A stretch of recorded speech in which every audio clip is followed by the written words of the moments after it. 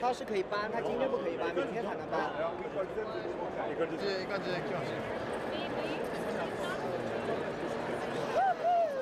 As a person at CES in Las Vegas myself, so if you want to shake extra.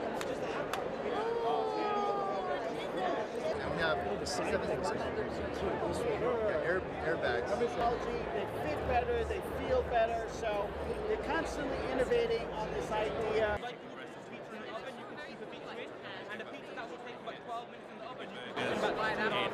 We've come back for 60 seconds max. Yeah, that's the reason it's angled, so you don't end up hitting things up there. Nice. Excellent.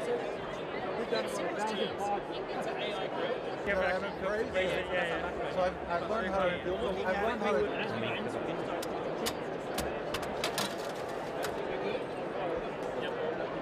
Right?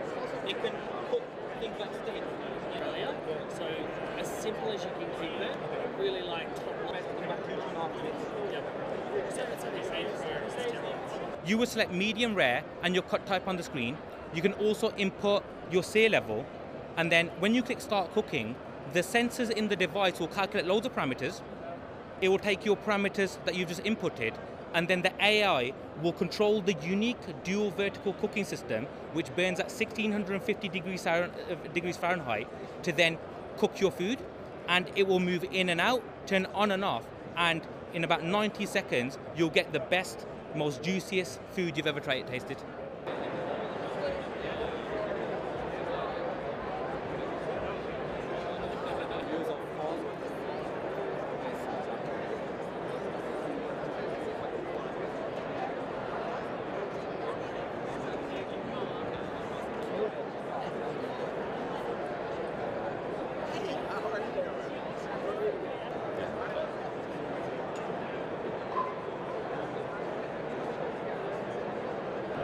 And I tell her to call Aina.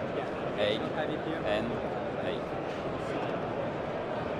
And she's going to make a call to Aina.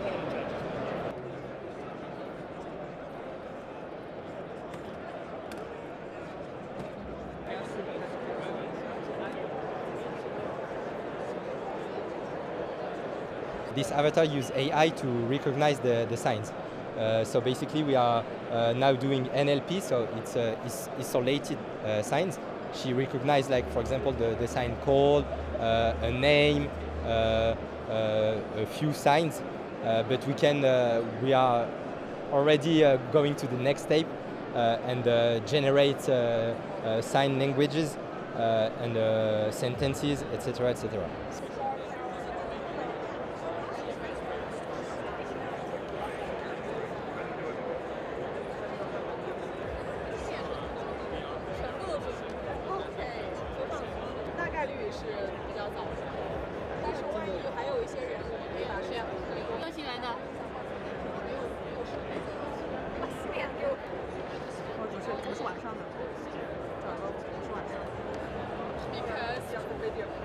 Yes. On the name card, so you can find us.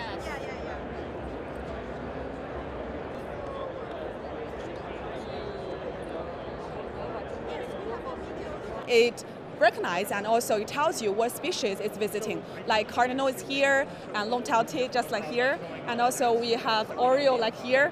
So it tells you what species is visiting, and also it collects the birds on your phone. So you get to know how many birds are visiting, and also you got to see by different category. Yes. So this, I look a video. I take a video. 根本就运动了多久啊？等等之类的，所有的讯息呢，都会在 size of dog. It is targeted for small and medium size of dogs.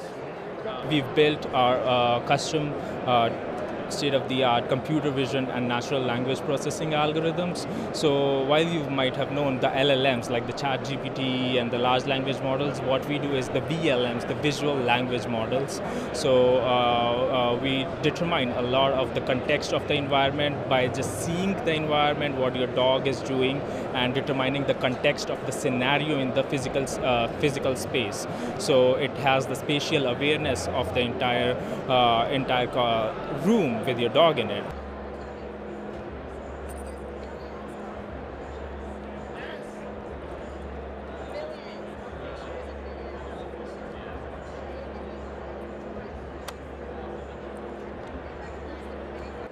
Because we need to be super fast.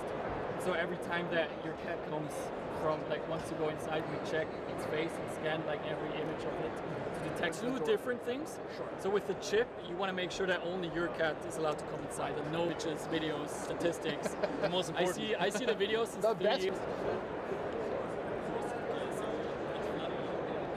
We use AI with our data that we've collected over the years.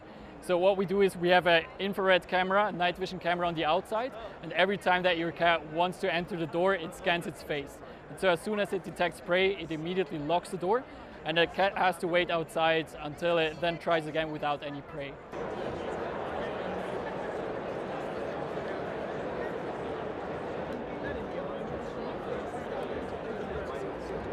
I think with technology, we're at a really interesting point where the technology is actually more advanced than our creativity. I don't think that we can actually figure out what to do with it, and I think that's what we're seeing this year. We're trying to be creative around the tech, and so there's a lot of misses, but there's also a lot of fun stuff on the floor as well. So I think this is a good, fun year to look at the tech.